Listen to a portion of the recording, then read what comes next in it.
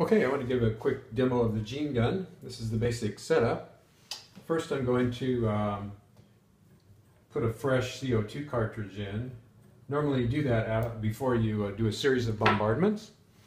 And each CO2 cartridge will give you about 8 to 10 bombardments at 650 or 700 psi.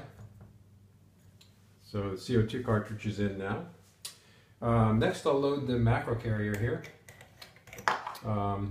This is a 2 3/4 inch washers with parafilm stretched between them, and that's where you would deposit your tungsten particles. And just take this apart here. These are the two hose fittings. The washers fit right in there, the 3/4 inch hose fitting. You screw the faucet adapter on top of that to secure them, and then replace them in the bottom of the macro carrier here.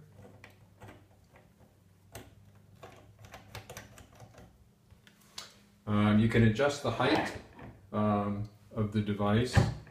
We usually keep it right down at the bottom, about a centimeter to 1 to 2 centimeters away from the target. You can then adjust the timing of the pulse here with the relay. Right now we have it set to 80 milliseconds, which is what we've been using. And then you can adjust the pressure here by opening the valve and releasing some pressure. So you can see the needle is climbing. We'll go up to 650 psi. Using the valve, you can control the pressure and set it exactly where you want it. So now it's at 600 and 650.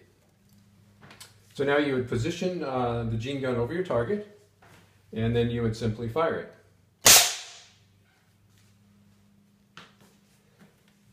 Now you can see, just take out the, I don't know if you can see that, but you can maybe see the parafilm has been blown through there, so the tungsten particles would have been blown out down towards the target.